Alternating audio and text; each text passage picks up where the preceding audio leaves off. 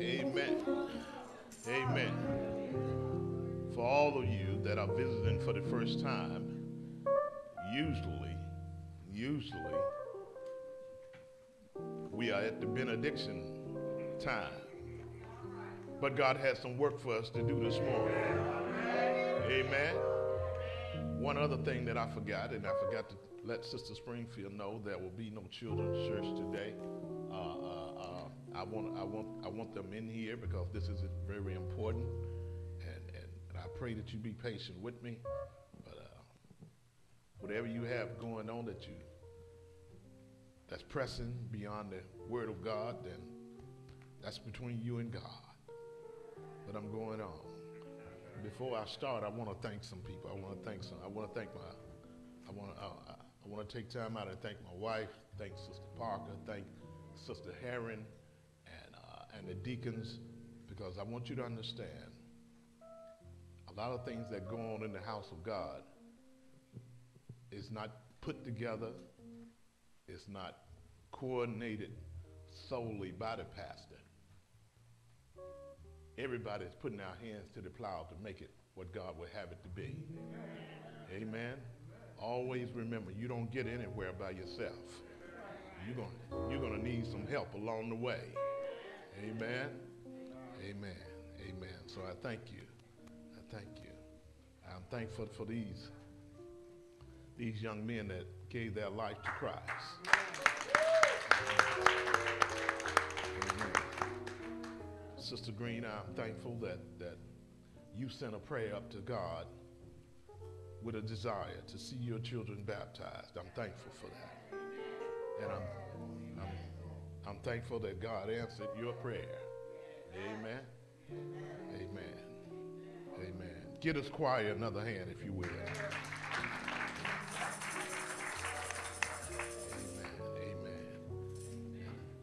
Thank God for my wife watching over me, because there's a lot of things that could have fallen by the wayside today, but she was right there. So I appreciate her, and I pray that she appreciates me. Amen. Amen. Amen. Scripture has already been read, but I just want to work with this one verse coming out of the book of Matthew, chapter 26, verse 39. Amen. Amen. And it reads, he went a little farther and fell on his face and prayed, saying, "O my Father, if it is possible, let this cup pass from me. Nevertheless, not as I will, but as you will." You can take your seats if you can.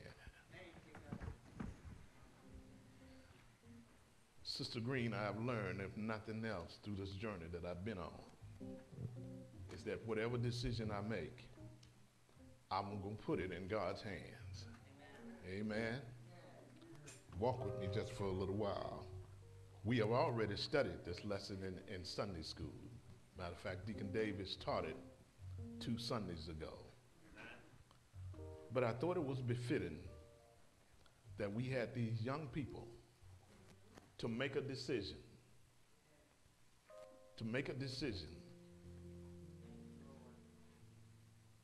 to accept Christ into their life. And one of the things about making a decision is, sometimes that decision is not due until a week later, but you've already made a decision on what you're gonna do. And sometimes we will turn back from our decisions that we have already made. But the truth is, the thing about life is that no matter who you are, no matter your age, no matter your attitude, at some point in time, you're going to have to make a decision. Amen. Amen. Walk with me just for a little while. Here we are. Not my will, but thine will be done. Not my will, but thy will be done. I've come to understand that oftentimes our decisions are made on what we want when we want it, and why we want it. But some decisions have to be put in God's hands. Walk with me. Here we are. Here we are. It is decision time. According to the Pew Research poll, the average man, the average woman, the average child will make anywhere from 200 to 300 decisions per day. You have to decide. You have to decide when you want to get up, when you want to lay down, what you want for breakfast, when you're going to eat breakfast, where you're going to eat breakfast at, who you're going to eat breakfast with, how long do you want to stay with them, who do you want to be bothered with throughout the day, do you really want to fool with them that day, do you want to be, you've got to make a decision one way or the other. And sometimes it is so much of a frivolous decision is that you can make it just like that.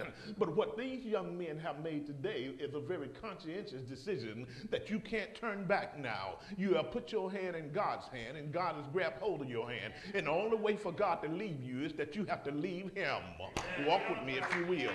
That is the decision that we all had to go. That is the path we all had to travel. And this is where we are at. Notice something about Jesus. Jesus is now in the Kidron Valley. He is in the Kidron Valley. He has just experienced his Last Supper, if you will. It was a short walk to the Kidron Valley. It is better known as the Mount of Olives. If you really want to get into it, it is known as the Garden of Gethsemane. When you get to the Garden of Gethsemane, now it's defined as the oil press.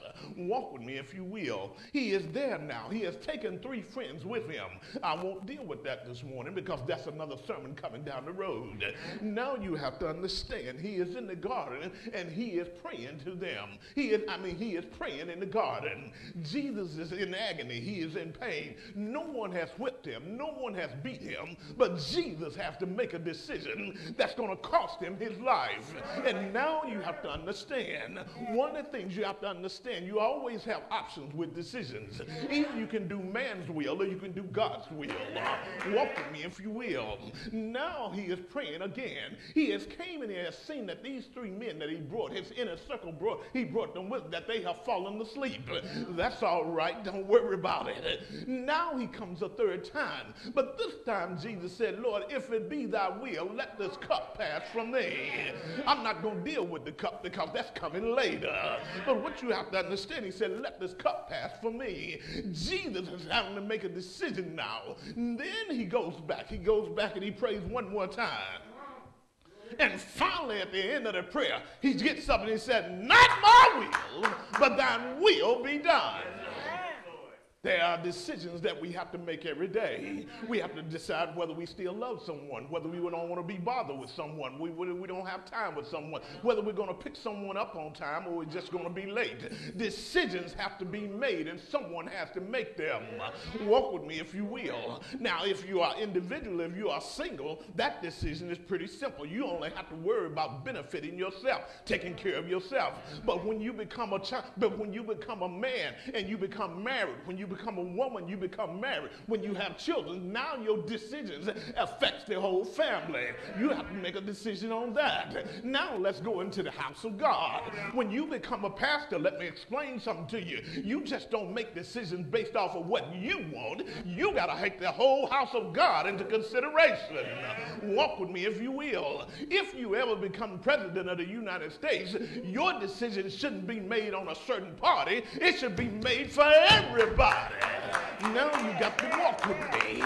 One more thing, but here Jesus is. He is in the garden. He is praying. He understands that there's a decision that I have to make. But Jesus has said Jesus' decision is more in depth than my decision, because my decision was to accept him. But Jesus' decision is that I've got to sacrifice my life for the whole world. It's decision time. Jesus said, he asked that question, Lord, if it be thy will, let this cup pass from me. In layman's terms, what Jesus is asking is there another way? Is there another way that I can remove the stain of sin from man and not have to be mocked, not have to be beaten, not have to be whipped, not have to be spit on, not have to be falsely accused, not have to be talked about, not have to be looked down upon? Is there another way? I just want another way out right now. That is the free will of Jesus that's talking. That is the man side of Jesus that's talking. He he is asking the question, is there another way? Is there another way? I just need to know that I can provide salvation to them without having to bear my cross and being nailed to the cross. I just want to know, is there another way that I can get out of this thing, that I don't have to go in the grave 3 days to restore man to his Edenic place, restore man back to you, give man access? Is there another way?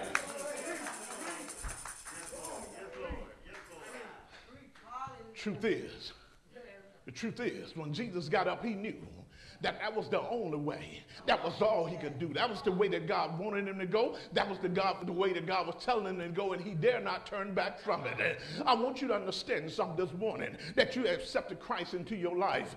Dare not turn back from Christ. Walk with him all the way. It's going to get tough sometimes. It's going to get rough sometimes. Some people are going to fall away from you. Some people are going to abandon you. Some people are not even going to want to be known around you, but stay with God. Now you got to understand, because the truth is, Jesus being God already knew the future. How do I know? He already knew that Peter was going to deny him. He already knew that Judas would abandon him. He already knew that Judas would betray him and his people would abandon him. Jesus already knew these things. Not only did he know that, Jesus already knew. Jesus already knew that the very people that he came to save, that they was going to treat him like a dog. They was going to false accuse him. They was going to lie on him. They was going to beat him. They was going to treat him as nasty as they could. Jesus already knew that. But the most agonizing part, the most painful part, the most difficult part of it all is that Jesus knew that no matter what, if I take this cup, if I drink this cup, I still got to be separated from God for a little while. That was the hard part. That was the hard part. Your wife can leave you, and you'll be all right because you'll go and find another Susie Q. Your husband can leave you, but you already know that Johnny Mack is standing in the corner somewhere already. But when you know that you got to be separated from God, that is a painful feeling. That is an agonizing feeling. Jesus knew. Jesus knew. Jesus knew. If he failed in the garden, he was going to fail on the cross. Help me if you will. Now let me explain the garden to you. Because when you ever have to make a decision, there's always something on the left and something on the right. Walk with me if you will. There are two gardens in the Bible, two prophetic gardens in the Bible. It is the Garden of Eden and the Garden of Gethsemane. Am I right about it? Walk with me if you will. But Jesus said, thy will be done. He had made this decision. He was sticking to this decision, and nothing or no one was going to turn him back from his decision. Now you got to help me now, because the truth is, there were two gardens, there were two men, and there were two wills. Garden of Eden and Garden of Gethsemane. The two men are the one that was created by God, and the one that was the Son of God. The two wills are man's will and divine will, God's will and free will. Now the choices come before you. You have to understand what happened in those two gardens, and then when you get to the end of it, you understand which garden you really want to be standing in when the angel comes for you. Walk with me if you will, because in the Garden of Eden you have to understand it's where sin first began, but it's in the Garden of Gethsemane where Jesus got the victory over sin. Somebody walk with me this morning. You have to understand that it is in the Garden of Eden, walk with me if you will, that Adam disconnected from God, but it's in the Garden of Gethsemane that God disconnected from the world. You got to come on and walk with me. You got to understand it's in the Garden of Eden that Adam and Eve was forbidden from eating from the tree of life. But it was in the Garden of Gethsemane that Jesus made a decision right then and there that I'm going to sacrifice my life that I can give you more eternal life. You got to come on and walk with me. You got to understand that it was in the Garden of Eden that Eve spent a lot of time with the serpent, but it was in the Garden of Gethsemane that Jesus was totally focused on God. Walk with me just for a little while. You got to understand that it was in the Garden of Eden that Adam and Eve hid from God, but it was in the Garden of Gethsemane Gethsemane, if nothing else, if you don't understand nothing else, that Jesus boldly presented himself to God. Walk with me, if you will. It was not only in the Garden of Eden, but you got to understand, it was in the Garden of Eden. Walk with me, that Adam and Eve gave in to temptation, but it was in the wilderness that Jesus overcame temptation. Sometimes you just got to get by yourself. Sometimes you just got to move people out of the way. Sometimes you just got to let them know I'm going on if I go by myself. You got to understand, but not that. You got to hold on just for a minute, because notice this. It was in the Garden of Eden that the sword was drawn.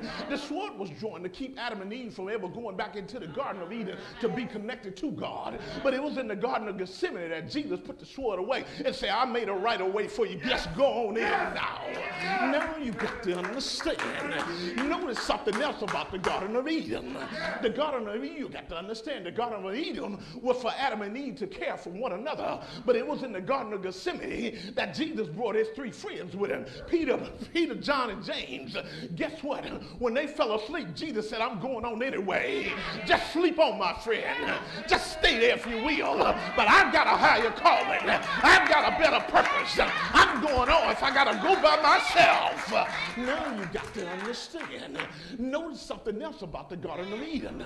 In the Garden of Eden, you never see, you never heard, you never read where Adam and Eve prayed at any time. They never thanked God for nothing. But it was in the Garden of Gethsemane that Jesus prayed night and day.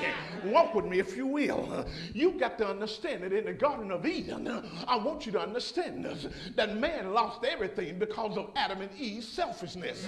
But it was in the Garden of Gethsemane that Jesus decided, I'm going to restore it all to you. Walk with me, if you will. While I'm trying to tell you between the Garden of Eden and the Garden of Gethsemane is that in the Garden of Eden, Adam and Eve did what they wanted to do. But in the Garden of Gethsemane, Jesus did what God told him to do. You got to make a decision if you're going to walk with God. You got to be committed the whole way. You can't turn back now. You come too far. You may be young, you might still be a teenager, but you still got to go on, because the journey is yours. He's going to be with you. He's going to reveal things to you. He's going to show you how to make it, but you got to make the decision to stay faithful to it. It's decision time. It's decision time. It's decision time. You got to decide which way you're going to go. Now, hold on. When I was a young man, I just believed that I didn't need to ask anybody else any questions or let anybody make no decision for you. Matter of fact, even now, I don't even like people asking me questions. I already know the answer. I'm going to give you anyway. But the truth is, what you've got to understand is that I've got to make a decision that I can live with, that my conscience can live with, that my soul can live with, that I've been committed to live with. Walk with me, if you will. Because many people believe that they can manage themselves. But the truth is, what happens is that their problems start to manage them. But I'm going to put it in God's hands no matter what. You know why I'm going to put it in God's hands? Because man is no more than a trichotomy. Some say it's four, but I'm going to just stick with what the Bible says. Man is made of a trichotomy. It is flesh of man. Flesh of man is always aware of what? Worldly aware. It is the conscience. The conscience is always self-aware. And then you got the spirit. Now let me work right here with this, and I'm going to get on out of your way. When it comes to the flesh of man, you got to understand that the flesh of man always knows what's going on in the world. Right now, you can tell me what Beyonce is getting ready to do, what she's going to wear, where she's going to be. You can tell me who shot Tupac. You can tell me how Tupac got in the grave. You can tell me all those things. You can tell me what's going to happen right now with TMZ. You can tell me what Oprah is about to buy, what Oprah is going to wear. But I don't really care about that. Now, when it comes to the conscience, you got to understand the conscience is all about self. It's all about self. The conscience is about what I will tolerate, what I won't tolerate, what I will be with, what I won't be with. If I don't want to be bothered with you, I'm going to keep moving. If I like to be around you, I'll stick with you. But that's me. That's all about me. That's self. But I've got to stick with the will of God, because the Spirit tells me that that the Spirit is always aware of what God wants. Oh, y'all ain't working with me this morning. No. You got to understand, I'm going with the Spirit. I ain't going with what the soul is saying. I ain't going with what the flesh of man is saying. I'm going with what God is saying.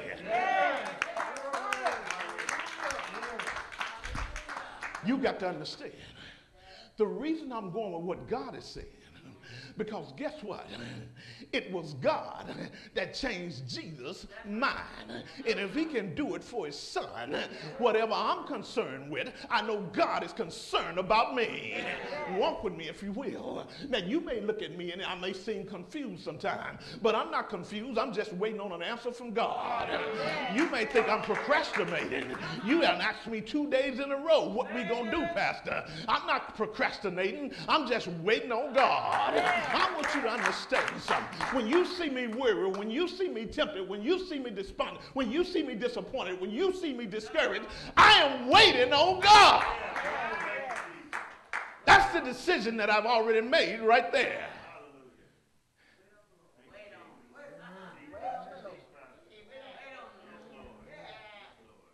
But let me let you know. If you're going to wait on God, you're going to wait on God, you're going to need some patience. If you're going to wait on God, don't bring it to the table and then come pick it up the next day. You got to stay. You got to let it stay there. Because God's going to put it in your heart. He's going to give you an answer. But now what I want you to understand, I don't want you to get into the way that old people like me do. Walk with me. It's when God has given me an answer and then I go ask the devil, is that confirmed? When God gives you an answer, get them moving. That's what he tells you. You got to go. Think about this, and I'm getting ready to close. Think about when Moses was bringing the people out of Egypt. Walk with me. They were on their way out of Egypt. 1.2 million people. Walk with me, if you will. The walls of water had built up on every side. These Israelites had never seen such a miracle as that, and they stopped dead in their tracks. But the problem is, the one that was supposed to be making the decision, Moses stopped also and called on God. What did God tell him? What are you looking at me for? I've given you the answer. I've shown you the way. Get them moving.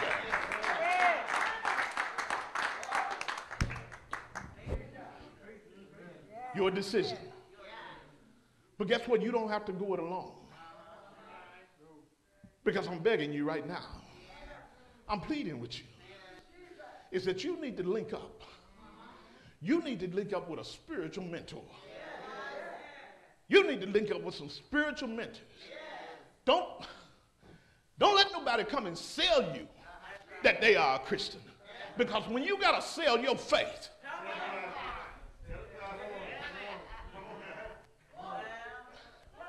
let God show you who they really are.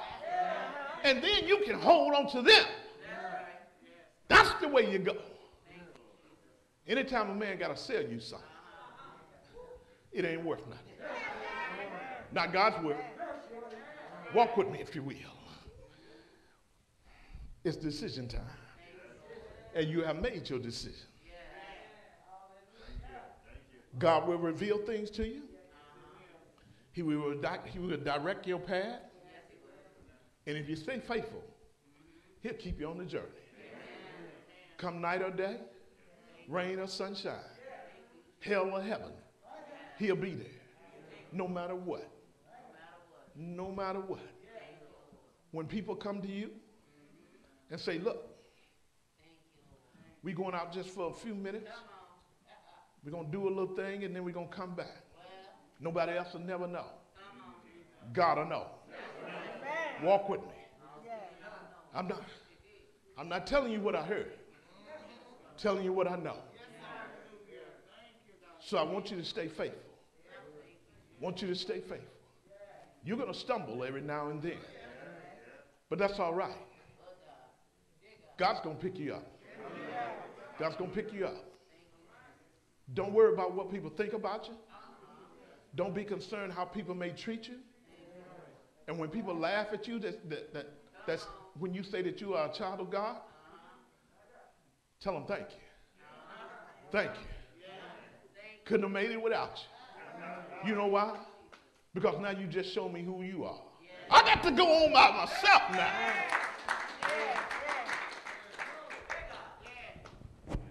Guess what?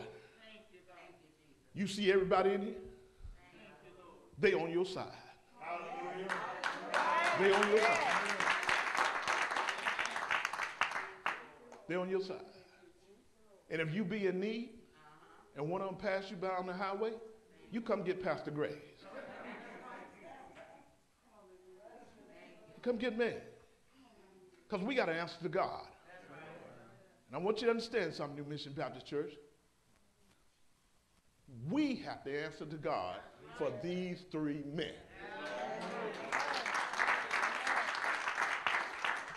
Stand on your feet if you can.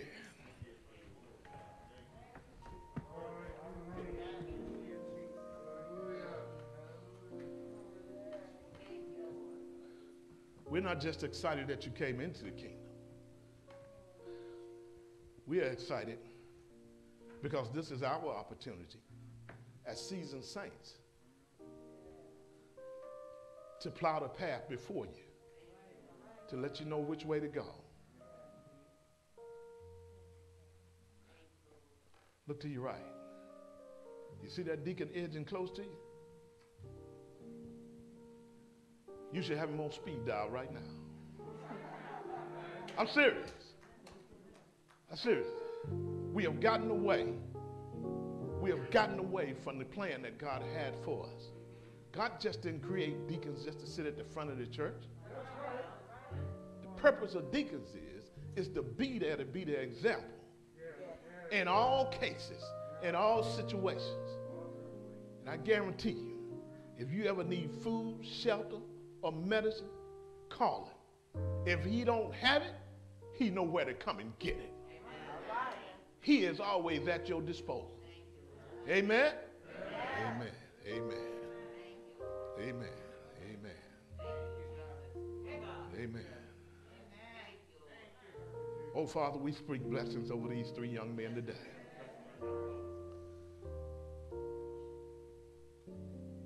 We pray you guide them. We pray that they can be a leaning post. We pray you keep them. Because, Father, as soon as they walk out of this church, Satan is waiting at the door. But, Father, whatever they may have to face, we put it in your hands. Let them know that even if they stumble today,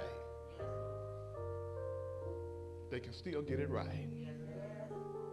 Once you're saved, you're saved. So, Father, keep them in your arms. Protect them in every way. And, Father, give them the discerning spirit to know who's for them and who's against them. And, Father, I pray that all those that cry out, that let my light shine, that these three young men will see their shining light. This is what we pray in your precious son Jesus' name. Amen. Amen. Amen. May the grace of God keep the doors of the church open. If there be one now that don't know God, that has a desire to come into his kingdom, if there be one now that already knows God but have backslidden, have fallen away, haven't been fellowshipping like they should, Father, we give them the opportunity right now to come forward or just raise their hand for prayer. If they have a desire to be restored, let them come now. We thank you for your goodness. We thank you for your grace. And most of all, your mercy. Amen. Amen. By the grace of God, the love of Jesus Christ and the sweet communion, may it rest and abide in your lives this day and forevermore. Let the church say amen. Amen. Amen.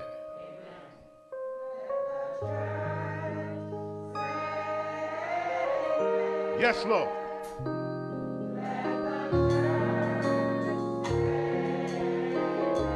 Yes. He has spoken.